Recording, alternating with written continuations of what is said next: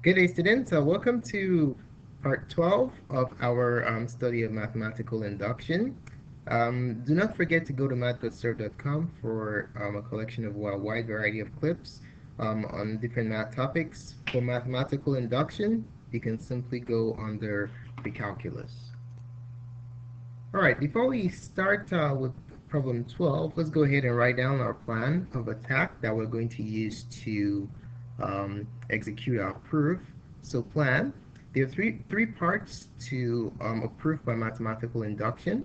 Part number one is known as the base case. Okay, if our equation is valid on the set of all positive integers or natural numbers, as we have in this problem, our base case involves showing that you just have to show show that n equals 1 is true. Okay, so show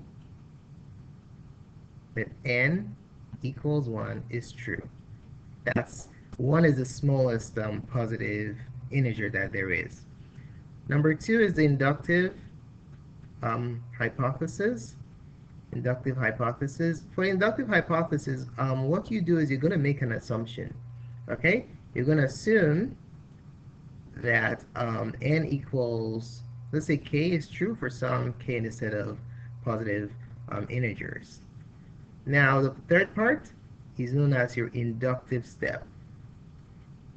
All right, given your inductive hypothesis, can you show that the next step is also true? So for the inductive step, we have to show that n equals k is true by assumption, follows that the next step, n equals k plus 1, is also true.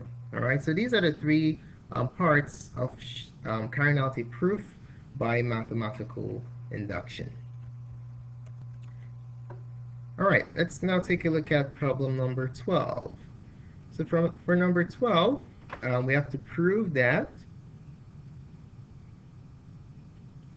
the statement 1 to the third plus 2 to the third plus 3 to the third plus ...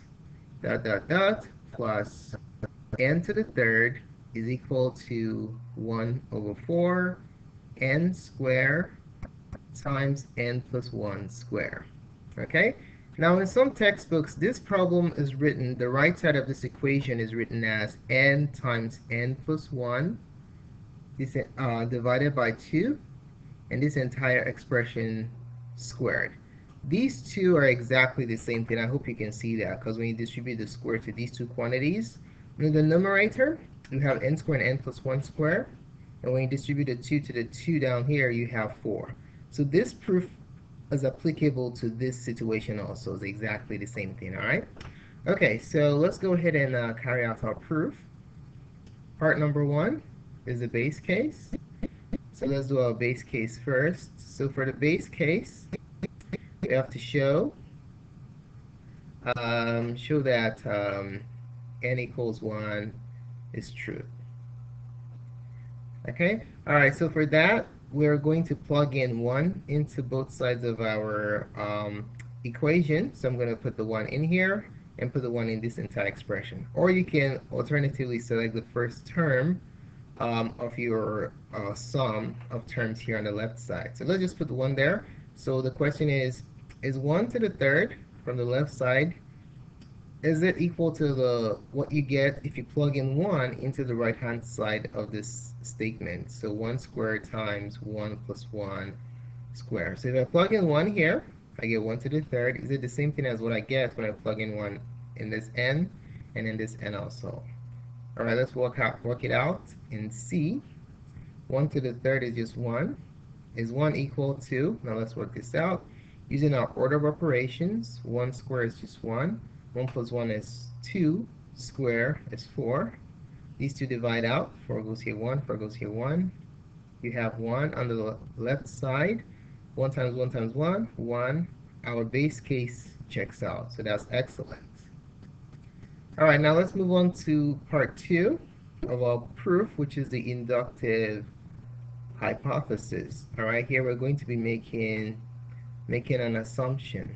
All right, so for the inductive hypothesis, we're going to assume that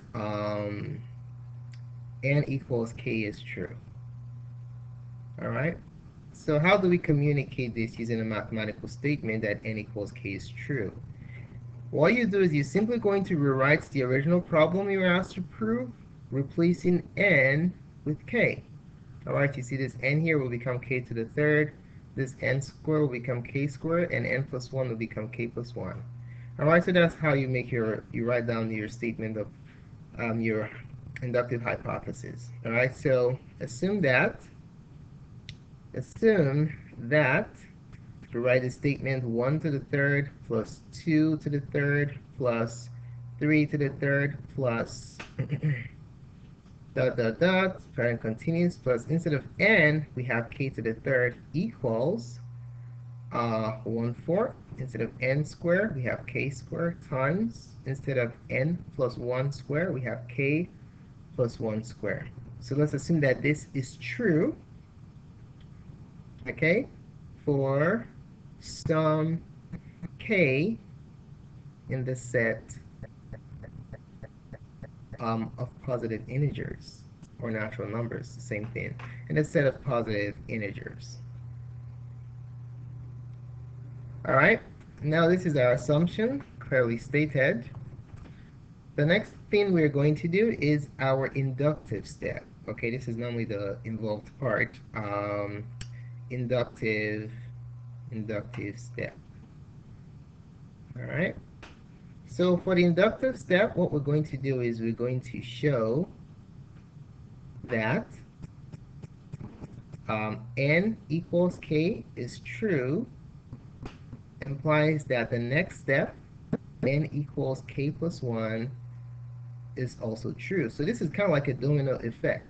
All right. So if any arbitrary k is true and the next is true, so it keeps on going on and on forever for all positive integers starting from 1 to infinity. All right. So that's basically what we have to show for inductive step. So let's go ahead and set up the left side. So the left side involves writing down this expression in our inductive hypothesis, 1 to the third plus 2 to the third plus 3 to the third plus dot dot dot plus k to the third. And what do? We have to take the next step. What is the next step? K plus 1. Okay, so plus k plus 1 to the third. Remember, we're looking at n equals k plus 1 being true also. All right? So now, if we advance the left side of this equation by 1, does it automatically advance the right side by 1? Does this become k plus 1 and this become k plus 1?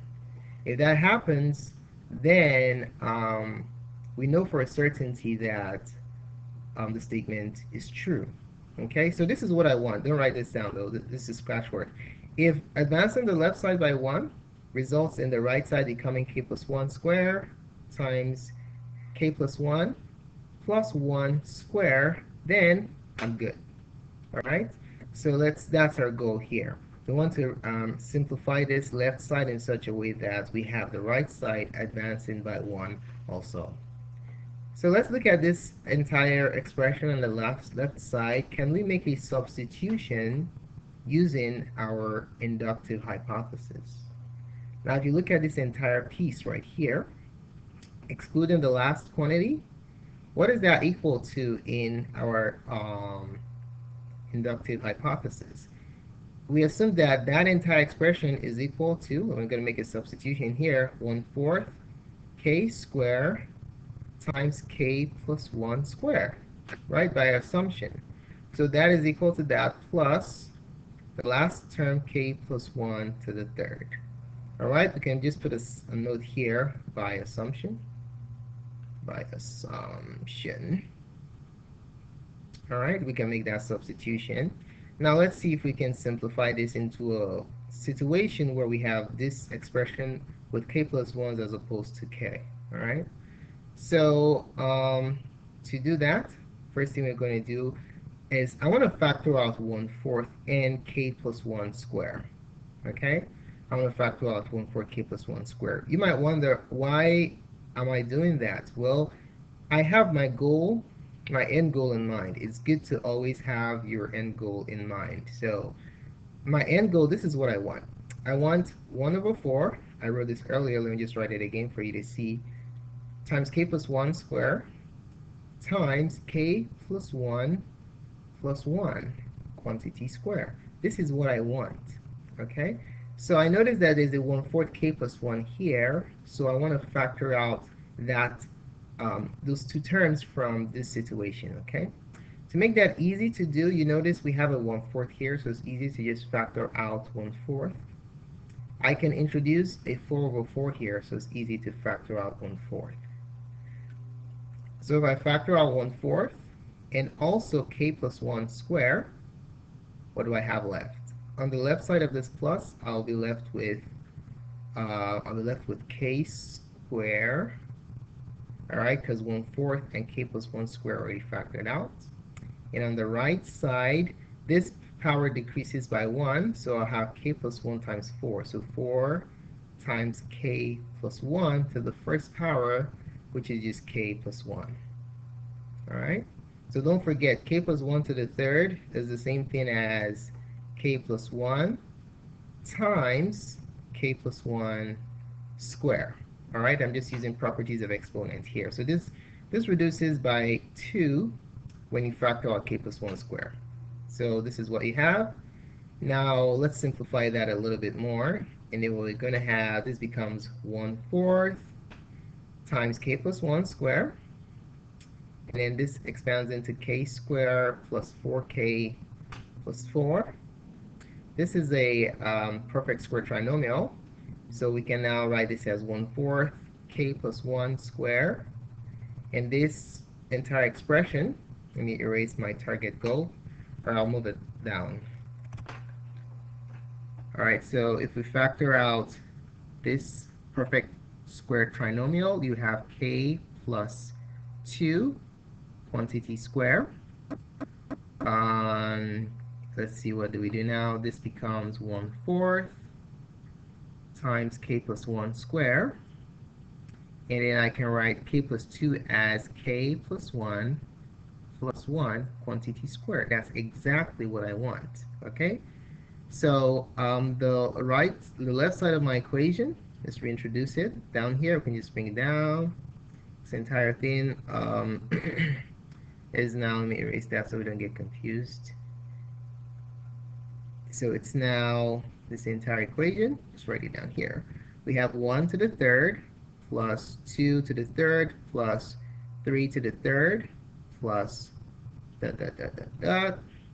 plus k to the third plus k plus 1 to the third is equal to an expression you get when you advance the right side of my inductive hypothesis by 1 also. So that's exactly what we want. All right? So let's write down our conclusion. Since the statement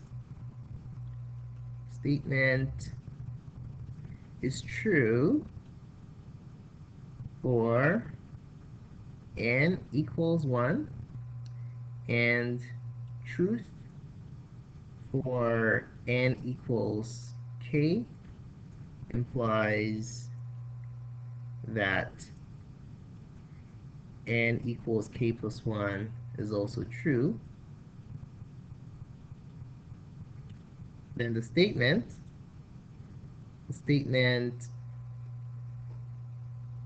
is true for all positive integers. Okay, for all positive integers.